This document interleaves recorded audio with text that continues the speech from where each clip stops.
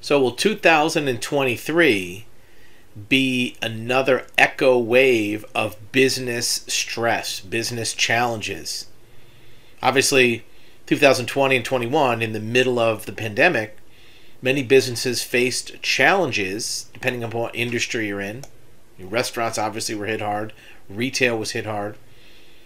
Some work from home online type businesses actually did pretty well, depending on the size and industry you're in. But as the different cycles and echoes of challenges start to level out, will there be now a more ubiquitous and widespread challenging environment in 2023 and 24? The factors that indicate this are, first of all, you have supply chain, which hasn't gotten any better. You also have interest rates, which are going up. That can affect consumer appetites. You have the erosion, or more properly, the consumption of all the stimulus that hit the retail consumer over the last couple of years. All the stimulus checks, the low interest rates, the Fed pumping money into the economy, ease of lending, all of that jump-started the economy and kept it going 2020, 21, into 22. But now you have rents going up, you have gas prices going up, you have vehicle prices higher, and you have supply chains which are still limited. We talk to many businesses over every week. Everything from a small chocolate shop that had difficulty getting inserts for their boxes of chocolates, to dealerships having difficulty getting vehicles, to general contractors getting lumber and materials, to card shops not being able to get small trinkets for travelers and tourists. All this is going to eventually have an effect on business success and business revenue. And here's an article from Business Insider that talks about how business leaders are facing the stiff test in a generation, facing a perfect storm of high risk, low resilience world. And they did a survey. It says only 25% felt they were operating in a high risk environment. Well, that's still a quarter. This was before Ukraine, right? So once this new environment kicks in, now you have some additional social conflict with the Supreme Court leak and other factors. All of these positives and negatives have cycled up and down over the last couple years, and now most of the tools in the toolbox of the government have been used up. Low interest rates, can't do that anymore. Incentive checks, can't do that anymore. There's no really tool left in the box. Maybe some student loan cancellation or discounting that may ease the burden on some consumers, but it's not going to put direct cash in their pocket. These have already been delayed and put on hold for the last 2 years. So it's not like they're going to have a higher monthly budget by not paying student loans. Most of these loans aren't being paid already. So that's the only tool left in the toolbox, and it's not going to immediately put cash in the pockets of consumers. They're already paying more for gas and groceries and cars and rent and mortgage. So will businesses face a more across-the-board challenge in 2023? It's very likely it will. What can you do to prevent that or to deal with it? Well, if you're a business, you want to look at what things on your balance sheet are true expenses and which ones are investments. And that's an important distinction.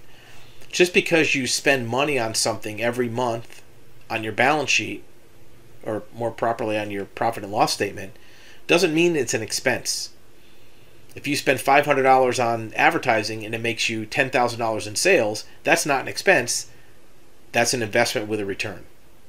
If you spend $4,000 a month on an employee, but they enable your business to make $5,000 more in profit, then that's not an expense, that's an investment. However, if you spend $3,000 a month on a luxury employee that you really don't need, well, that's an expense. If you spend $800 on some subscription to a data product that really doesn't help you sell more, that's an expense. So it'd be a good time to go through your P&L, every line item in your chart of account, and see which ones are truly investments in more sales or lower expense, and which ones are just luxury, a way to spend your profit. You don't want to spend money from your profit unless it's going to make you more profit. Just because you have a net profit of $50,000 or $60,000 a month doesn't mean you should spend $10,000 of it on something new. You should only spend the money if it's going to add on to your net profit. Not more sales, but net profit. Also look at your insurances. Insurance coverages are changing. The insurance market and the insurance providers are finding new risks and new loss channels, and they're cutting some of the coverages on policies. Be sure to start looking at coverages with your insurer several months before your X date. So it gives your broker time to adjust to maybe a different market than what you had before. Look at things like your leases.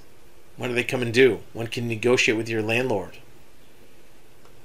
Look at upcoming renewals on subscriptions. Many of the service providers over the last 5 or 6 years went to something as a service, whether it's software, advertising, where you have an annual contract. Look at those contracts coming up. Do you really need them? Do you need more of them?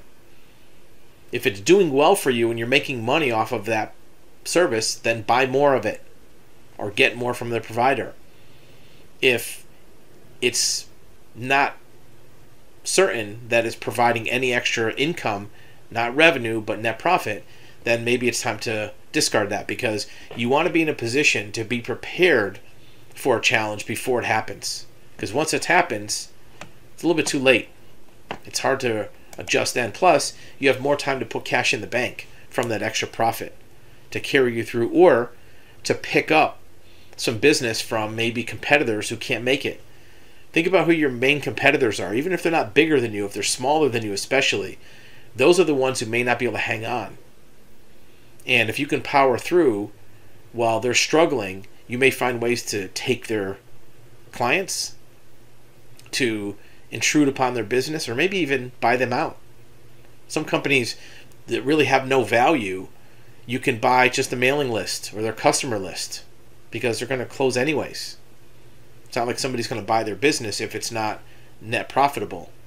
But you might be able to pay them a small nominal fee to have their client list, maybe their website, forward you their leads or their phone number to get your phone calls.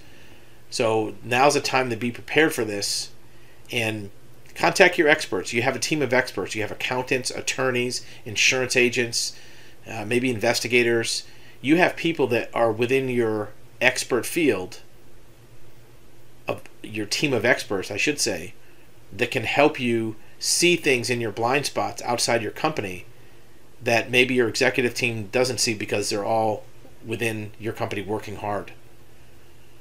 Consider that when you're planning your next 2 to 3 years. Yeah, all of you have a 5-year plan, and see where looking at the best possible scenario and the worst possible scenario might have some of the same projected activities, and you can put those in place immediately. Because if you would do the same thing if times are good or times are bad, just go ahead and do it.